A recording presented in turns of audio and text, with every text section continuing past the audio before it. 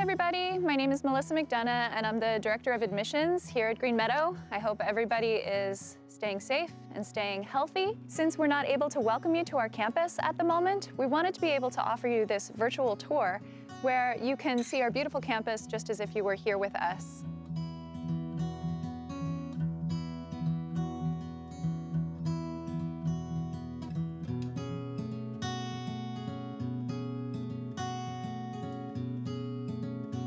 The first thing to note is that we are a Waldorf school, and for some of you that might be new.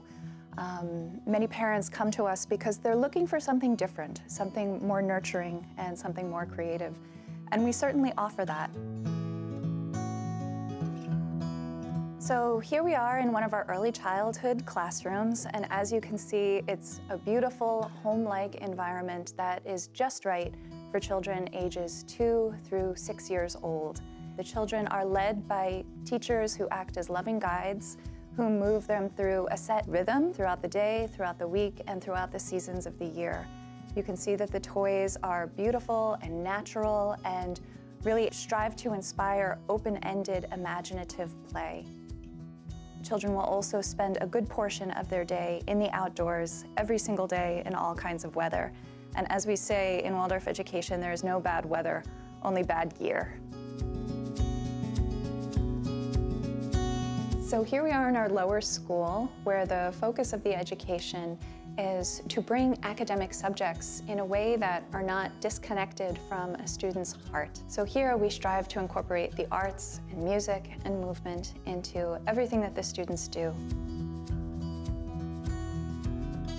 As you can see, all of our classrooms are really beautiful and inspiring places to be. Each class will have a class teacher that will stay with their cohort over the course of a number of years.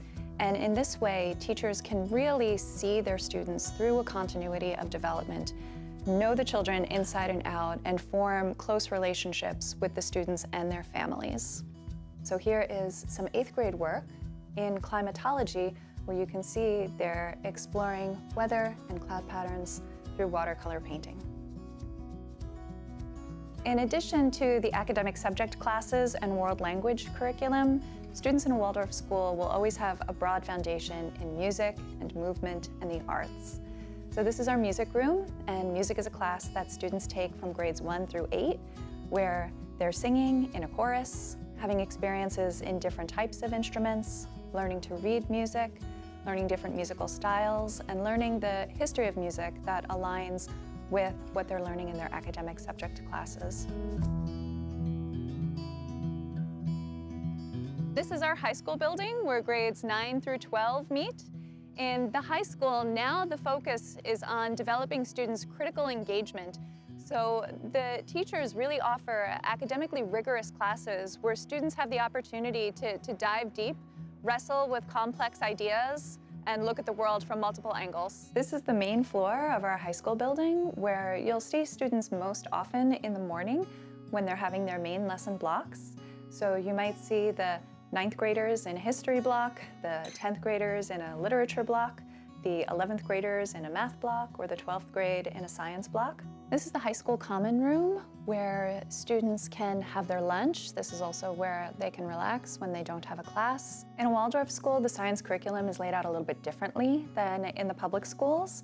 Rather than focus on one scientific discipline each year, students would have blocks in each one of the scientific disciplines, building on concepts year after year for all 4 years. We have labs for chemistry and then physics and life sciences.